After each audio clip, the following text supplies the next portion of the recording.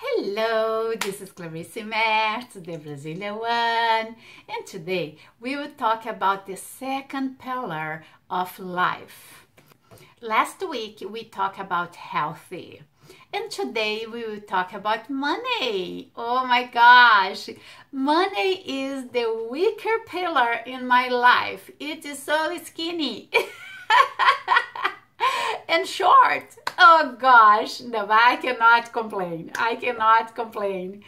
But it's a pillar that definitely I can work to it be stronger, fat, and tall. And I will give you some tips about how to save and manage your money, especially if you are in a tight budget. Because I live in a tight budget. I don't make a lot of money, but I make a lot of things with my money. And this, I think, is more important than, if you make a lot of money, but you don't know how to manage your money. So, one tip that my friend gave in the speech that he gave last week was about his envelopes. And this is a tip that I use in my life since I start to take care of my own money. I have different envelopes for each thing in my life. As example, I have one envelope for gas. And I spend about $30 of gas a week. And so every week I put $30 over there. And sometimes when the gas is cheaper, I spend $20, or I drove less than $30. So like if I spend $25 instead of $30, I pay $25 and the $5 go back to the envelope because this is for gas. And when the gas go up or I need to travel a little bit more, I have $5 extra in this envelope. This seems like silly, but this is something that really helps. And I have an envelope for food, I have an envelope for entertaining, and sometimes I go out and sometimes I don't. Even though my money is there and every week I have a little money for the entertainment and this is there and it is there. Sometimes beauty that I can do something more fancy. Sometimes I don't have time to go out or I don't do anything, but every week I put a little money over there inside of this envelope that is for my entertain. And sometimes I can, have a little money there. And this is good. And so this is something very simple, but really helps. And other thing is I write down everything what I spend.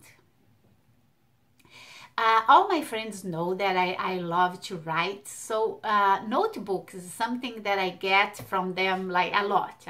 Now and then a friend of mine give me a notebook. So in 2007, I got a very beautiful notebook that was supposed to be write, beautiful things. But what I decided to do, I decided to write down all my bills. So I have since 2007 every bill that I pay and the number of the check that I pay with. So if I have any problems, I just go back there and I know I pay and I know the number of my check. And this gives me a peace of mind because sometimes if I'm very busy, I'm not too sure if I pay that bill or if I didn't pay yet. Now, because I write down everything, I know I pay. I just go back to my notebook and it's there. I pay and I have a peace of mind. Maybe this make me spend a little bit more time on doing, but really worth it and keep my financial life very organized. And another thing that my friend told me that I thought was very cool and I told him I will do it is save $1 a day.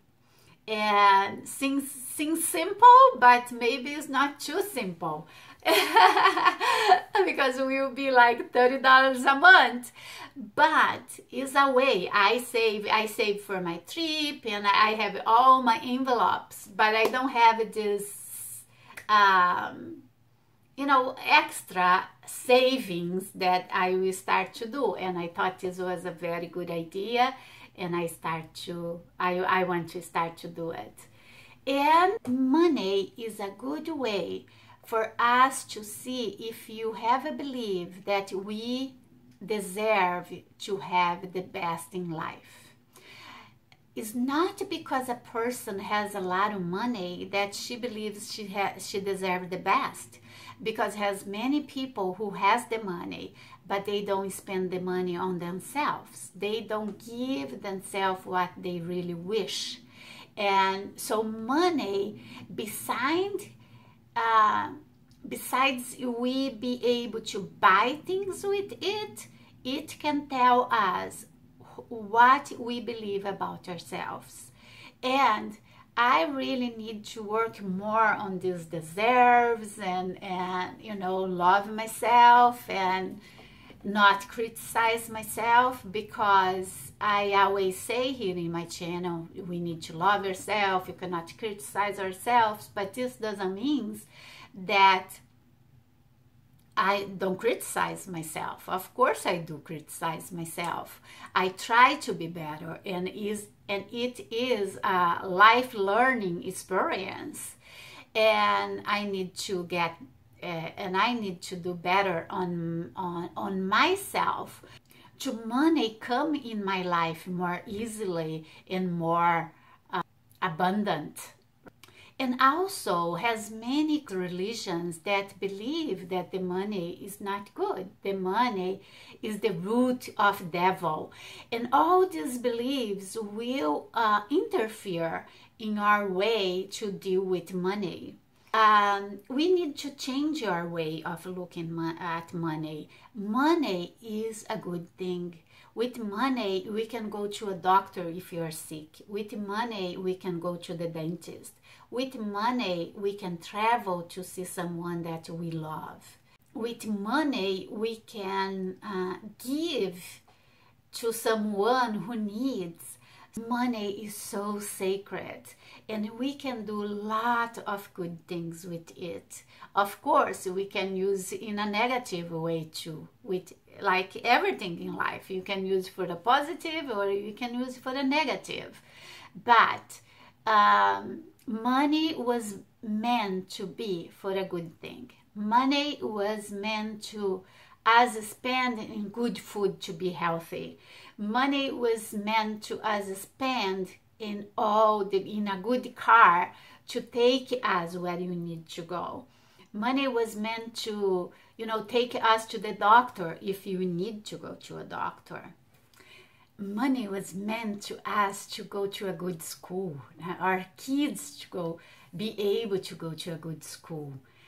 So it's time to change our way of looking money, and I need to work in my part too, because I want this pillar to be so fat, to be very fat, like a Santa Claus, very tall, like what? Let me see, something very tall, like a build, you know, a very tall build. And I wanted the rest of my pillar grows together. I don't want my life to be crooked. I want my life to be all together, you know. And my life is so big. My life is so wonderful that it needs 4 strong pillars to support my life, to give support to my life, to raise me up. Well, I hope this has been helpful, and subscribe to my channel.